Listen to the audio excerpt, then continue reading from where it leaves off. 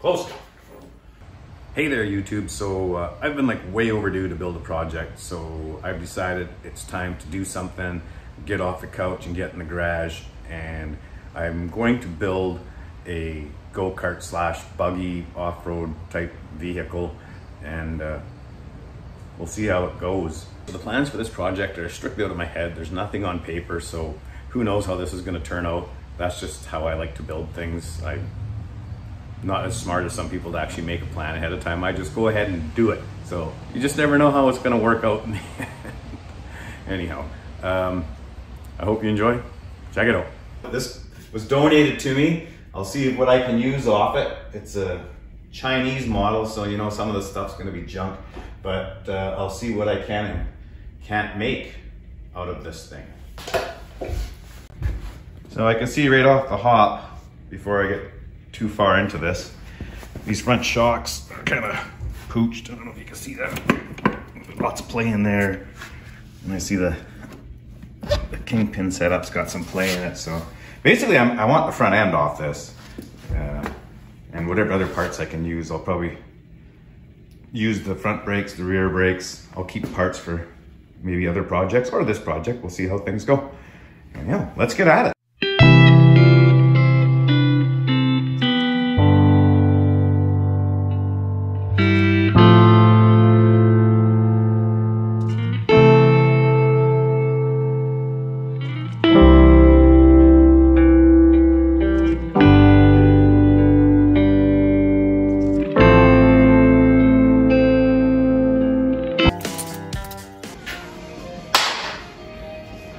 Okay, so I think this is basically just going to go in the garbage.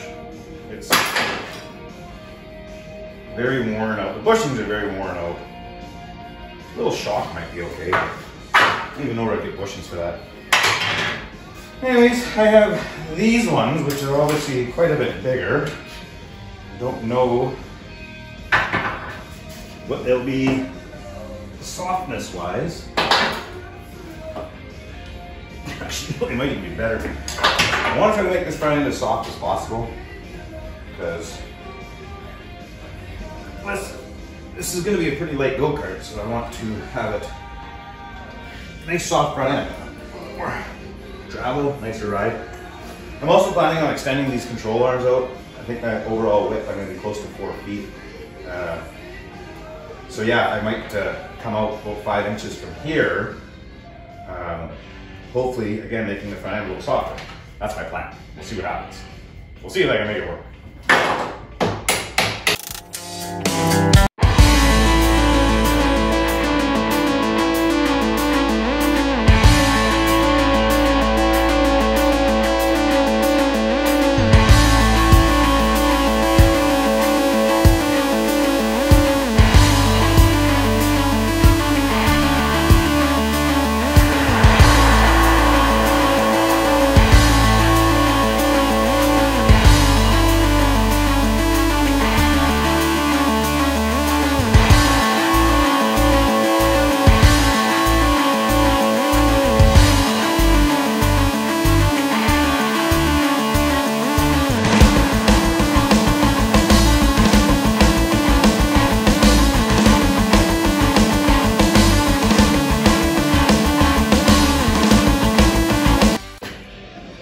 I have no intentions of using this motor, but again, I'll hang on to it. You never know, I might want it somewhere in the future, but I don't even know what I'm using for a motor yet on this build. I'm looking around trying to find stuff. I might actually use a 340 snowmobile engine, so that should give a little bit of get up and go.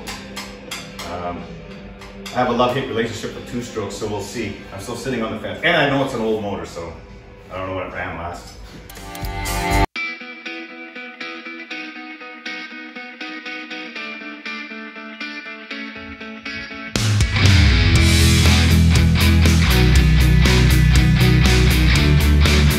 Very flimsy. I think things from scratch is usually a lot more heavy duty. It's probably also overkill.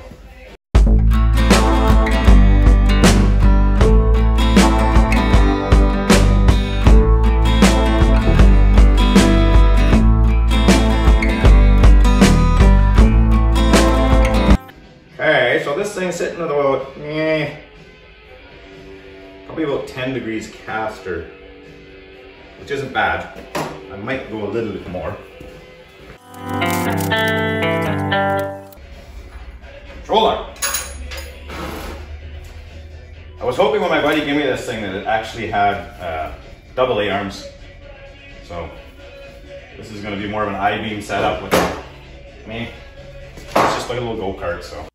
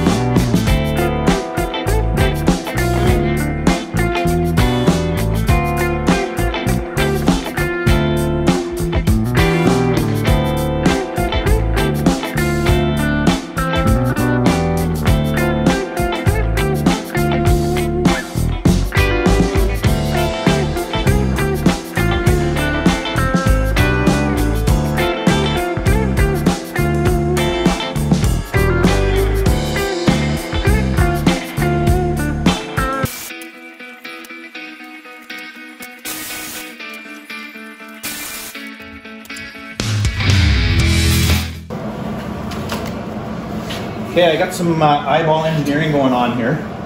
I put my straight edge on there. Whoops, get back there.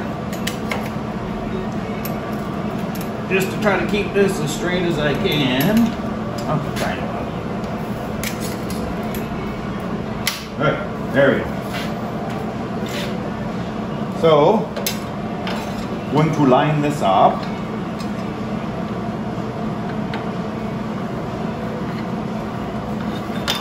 Oh, am I happy with that?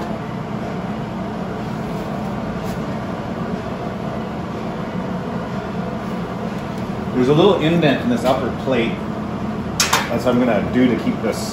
So it's going to be the same angle on the other side. I'll use the same method to keep the angle this where I want it.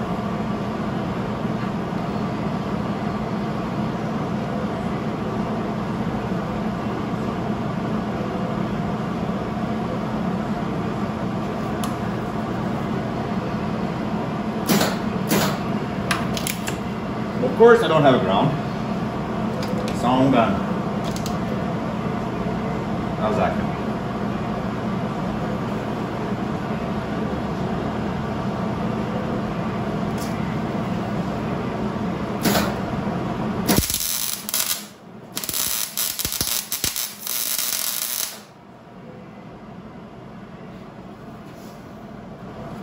Pretty darn close. Hopefully should be good enough for this project.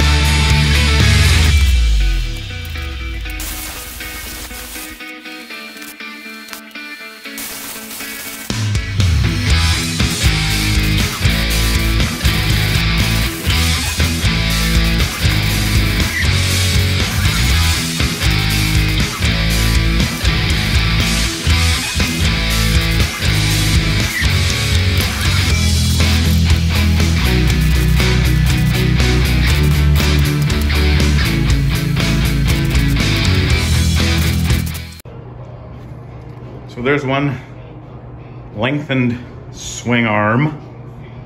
Our control arm, I should say, sorry. Hoping it's gonna give me the stance I want.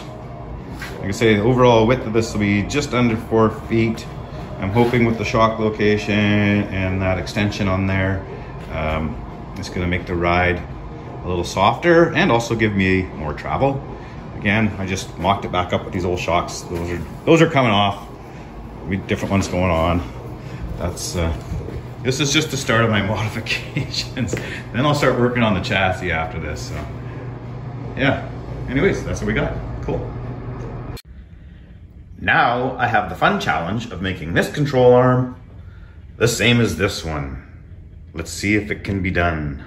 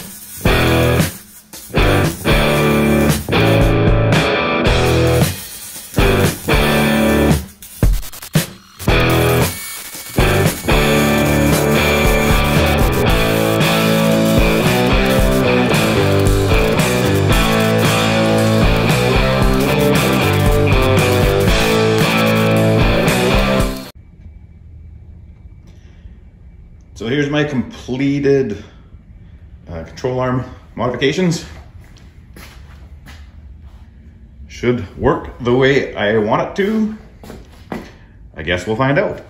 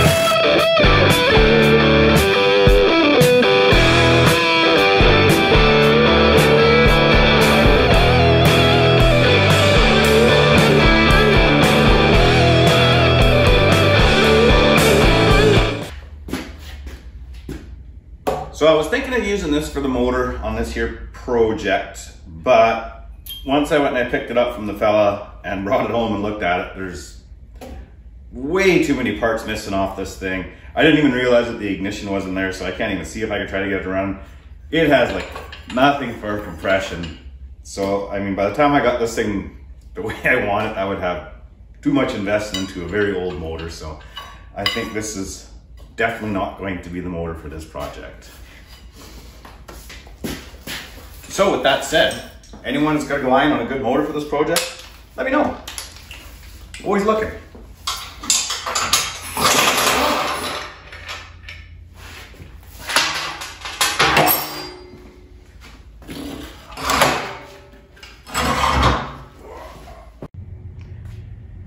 Seeing I'm having no luck finding a motor for this project, this is an old motor I've had for years. I know it needs to be rebuilt. This is a 540 Yamaha. I'm sure it would make this thing go like stink. I don't know, I'm gonna work with it. Maybe I'll take it apart and see how bad it is. This might end up being the power source for this project. We'll see. See what it looks like inside. Alrighty, so this is where we're gonna leave this video. Next video, I'm gonna start working on the chassis, start bending up some tubing, and see if this thing can actually take some sort of shape. I hope you enjoyed my little video there. If you did, it would be cool if you liked and subscribed. Keep coming back. I'm gonna have some more videos for you, and then you get to see how this project turns out. Should be fun. All right, have a good one.